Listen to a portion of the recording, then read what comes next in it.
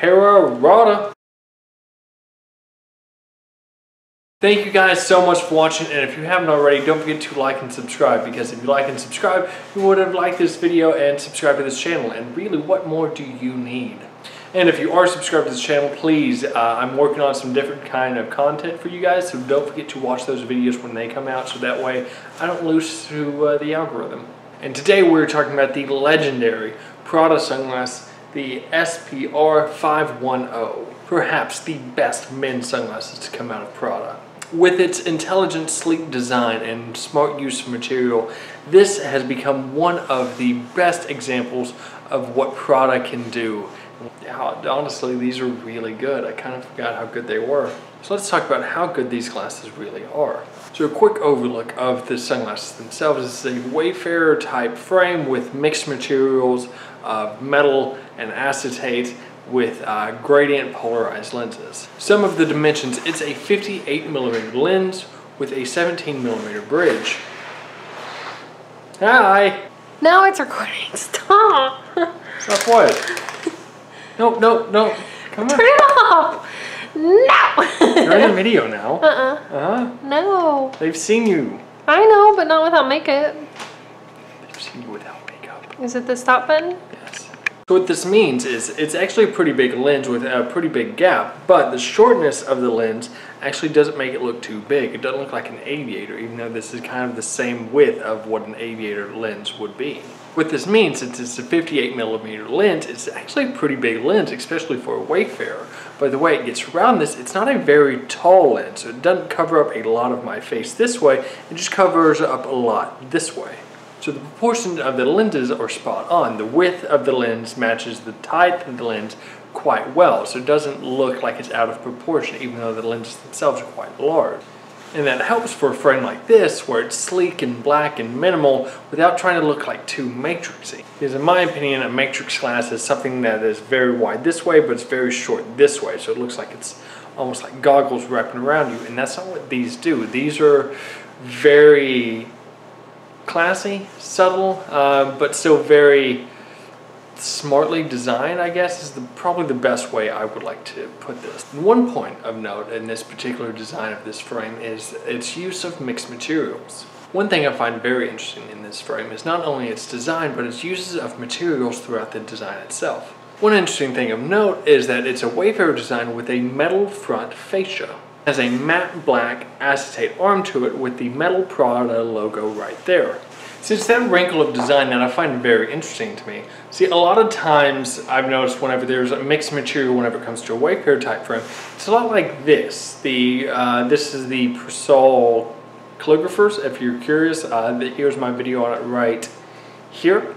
But if you look at this, it's an acetate front fascia, then it has metal arms, where this is kind of the opposite. It's a metal front fascia with acetate arms. You see, techniques like this is usually a bit more common whenever it comes to aviators. As you can see in this Gucci frame here, the metal front fascia and then the acetate side arms, where this is the metal front fascia on a Wayfarer, and that's very interesting to me. And the reason why that's kind of interesting to me is you don't see a lot of metal being used with Wayfarers at all, and a big reason of that is that, you know, it's a thicker frame kind of going all around it, so you need to work with a lot more metal. Working with a lot more metal is a little bit harder than working with a lot, or with big chunks of acetate. Stuff like this that just kind of helps accentuate and show off why this frame stands out a lot more. It also nearly perfectly matches the matte of the metal to the matte of the acetate. See, as you transfer materials from metal to the acetate, it's really hard to get a matte finish that's going to match. And this one does very well. It's not an exact match, but the way it's matched up, it pairs really well together, especially whenever you look at the frame and you see you have the metal Prada bit right there to help act as a buffer zone between the metal front and then the acetate temple. And this also helps allow it to be very chic and cool, which helps the overall aesthetic design of the frame, which, if you're not looking at it, look at it. It looks really, really good. To me, this thing just looks very sleek and modern without it trying to look futuristic or trying to look retro. It looks like it's of the time. It's really kind of the perfect glasses that I picture when I think of what would be the perfect frame that Prada could put out.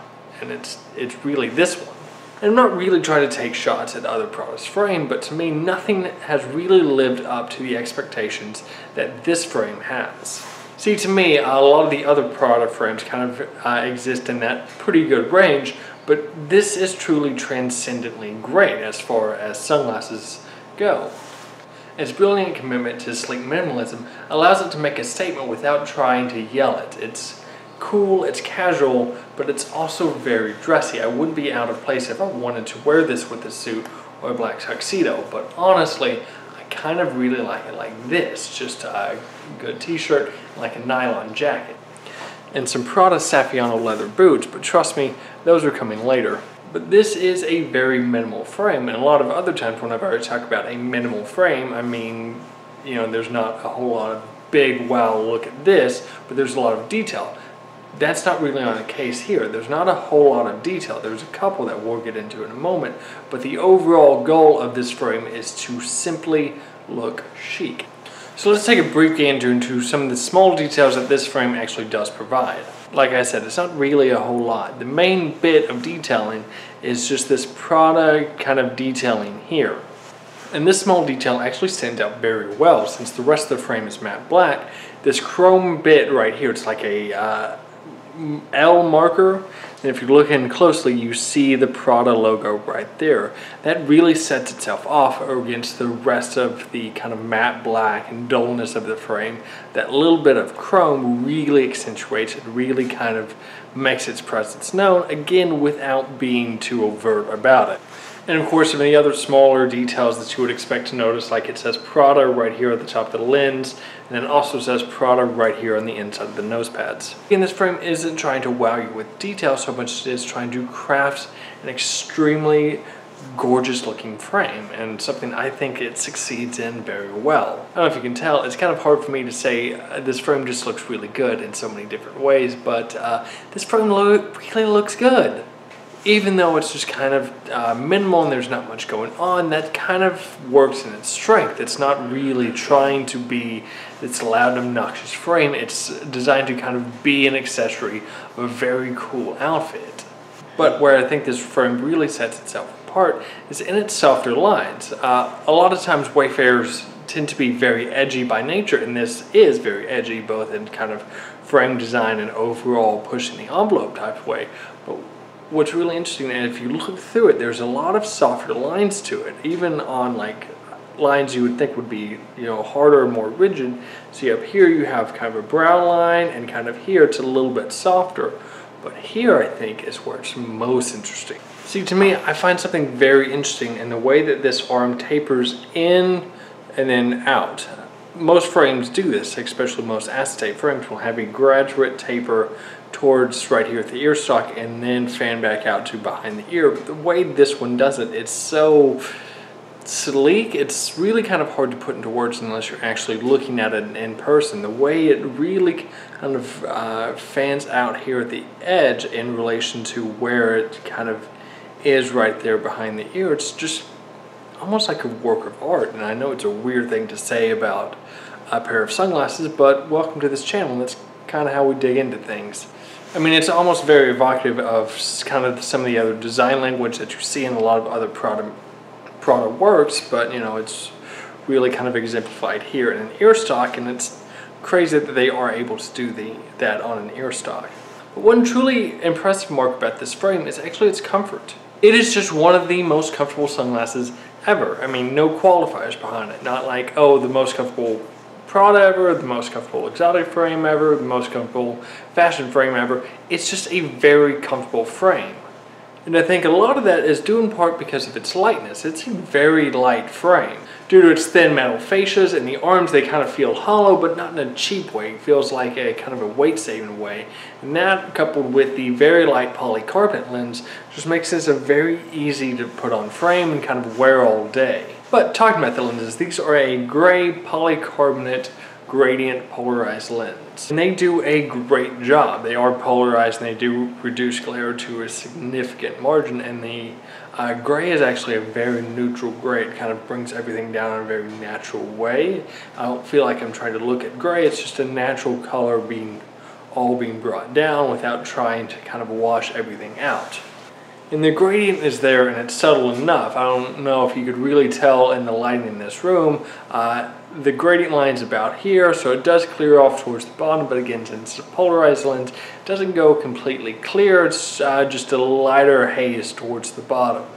If I was to have one critique of the lens, I mean, it is a polarized lens. I would have liked to have seen an anti-reflectiveness added to the lens, but you know, it's not the end of the world. I just kind of wish that Prada or Luxottica or whomever would have really kind of gone a little extra step to put an anti-reflective coating on these lenses, but you know, all in all, it's nothing major. But moving on from the frame, let's talk about packaging, because I always like to talk about packaging. How about yourself? The Prada sunglass and the Prada sunglass cases are really, really cool in my opinion. If you look on the outside of the case, you can see it's this dark, either like navy blue or dark purple frame and kind of this leather textured pattern on the box itself. If you've ever had like any other product, it's very similar to that. And then right here in the silver, you see the Prada logo right there on the center of the frame. There's nothing else really kind of distracting from you on the rest of the frame, or rest of the case, box rather. It's just the one simple Prada logo right there. And then as you open it up, you can see right here is the case. We're going to get to that in a moment.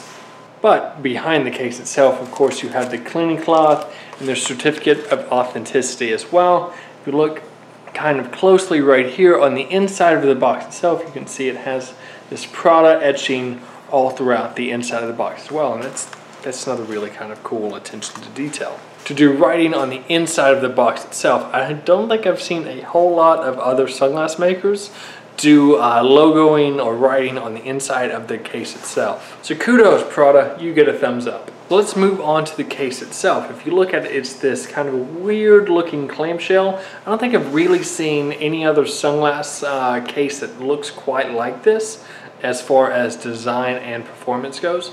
But looking on the outside of the box itself, you can tell that it is a unique leather textured pattern. This textured pattern is actually called Prada Saffiano leather. It's one of the most durable leathers out on the market. I love this leather, and again, don't tell anyone, but I'm probably going to get some Prada boots in this leather very soon. Whenever I get those videos, my trusted viewers do know that you are probably going to get a review of it. But looking kind of closer on the case itself, right there you see the Prada logo embossed in on the Saffiano leather, and then it's actually magnetized right here.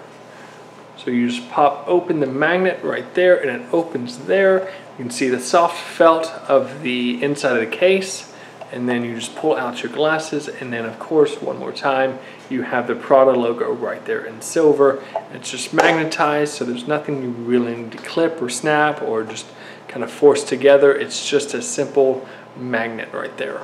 So that's all my thoughts on the glasses for now. I'd love to hear your thoughts. Have you spent time with these? Do you want a pair of Prada sunglasses? Do you just like hearing me talk about my own sunglasses? Please comment below and let me know. And if you like this video, don't forget to like it and send it to someone else who you think might like it as well. And if you didn't like this video, go ahead and like it. I wouldn't know the difference. But thank you guys again so much for watching. If you like this video, you can click right here to subscribe, or you can click right here to watch more. And I'll see you later.